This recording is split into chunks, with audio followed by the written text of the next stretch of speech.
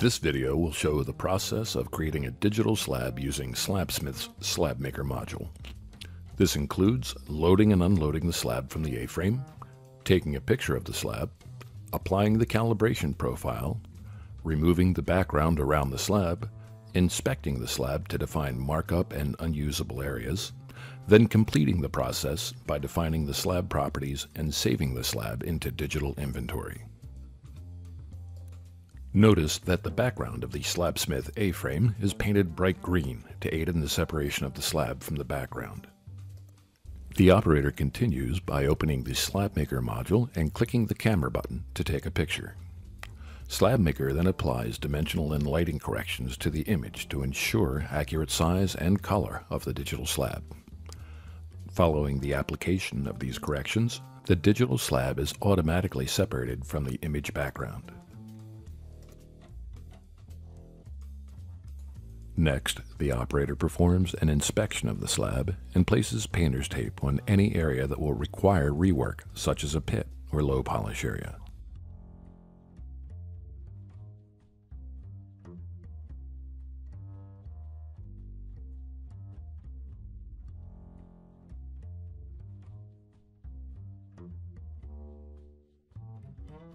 A markup photo is taken, and these markup areas are saved with the digital slab. During the layout process, the markup layer can be turned on to show areas to try and avoid during layout. After the markup photo is processed, a second inspection layer may be defined to keep track of unusable areas of the slab.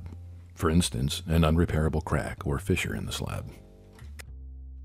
Upon completion of defining unusable areas, the operator selects the trace button and a collision boundary is added around these unusable areas. During layout, any countertop placed over an unusable boundary will turn red as a warning to the user. Now the slab properties are added to the digital slab. Some properties, such as usable area and size, are automatically calculated by Slabsmith. Custom properties may also be added by the user.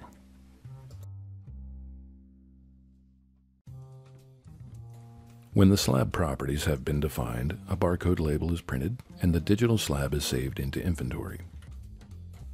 The barcode label that is affixed to the slab is designed to wrap around the edge of the slab to provide easy scanning of the slab's barcode, even when the slab is in a rack.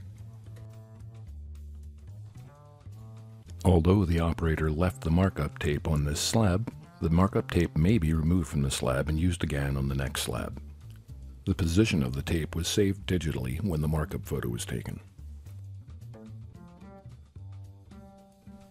The slab is removed, placed in its rack, and the process repeats.